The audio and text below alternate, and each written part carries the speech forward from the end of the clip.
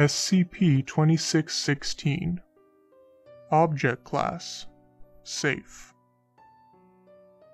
Special Containment Procedures. SCP-2616 are contained at Site-18 in a 43.2 by 22.9 by 27.9 terrarium. A diet of hummingbird feed is adequate for their nutritional needs. On a cyclical basis, deceased subjects shall be removed and examined if deemed necessary.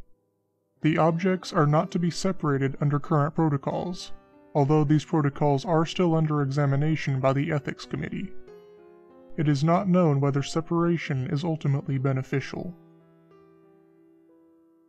Description: SCP-2616 are two insects resembling Anasticus nitidulus family Bombyliidae. SCP-2616 are believed to be sapient. They have long memory spans and are capable of solving advanced problems. The objects die when their offspring hatch. Offspring of SCP-2616 are identical to their originals. SCP-2616-A and SCP-2616-B differ slightly. SCP-2616-A behavior suggests that it retains memories from previous generations. SCP-2616-B is capable of judging human intent. SCP-2616-A often makes physical contact by brushing against SCP-2616-B. When separated for testing, SCP-2616-A will refuse to eat. When SCP-2616-B is returned to the containment unit, SCP-2616-A will resume normal behavior.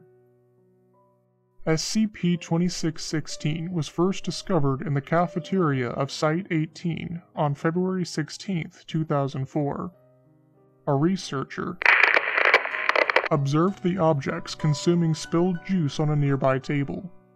The researcher became suspicious of their behavior when he attempted to kill SCP-2616-B with a newspaper, at which point SCP-2616-A forcefully pushed SCP-2616-B away from the impact.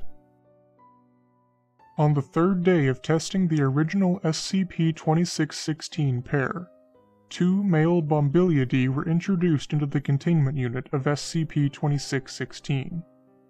Tigerfly larvae were also placed in the chamber to encourage reproduction. SCP-2616-B was initially avoidant, while SCP-2616-A mated with an introduced subject immediately. SCP-2616-A was believed to communicate with SCP-2616-B during this time with an unusual wing-flapping behavior, after which SCP-2616-B mated with the introduced Bombyliidae. SCP-2616-B observed SCP-2616-A deposit its larvae and mimicked this behavior after an extended period of time. The original SCP-2616-A was in containment for 7 days, moderately shorter than the average lifespan for members of its species. This is believed to be due to its temporary undernourishment. The original SCP-2616-B was contained for 8 days. Two female Anasticus nitidulus hatched from the deposited larvae shortly after the original pair expired. The objects shared anomalous properties in physiology with the original pair. Testing shows SCP-2616-B does not have memory of previous manifestations, while SCP-2616-A retains these memories. SCP-2616-B does not emerge from the egg initially, and is aided in its hatching by SCP-2616-A. Each generation of SCP-2616-B is avoidant of SCP-2616-A during its first days of life. Basic behaviors such as walking and flying are learned through observation. SCP-2616 is currently in its 958th generation.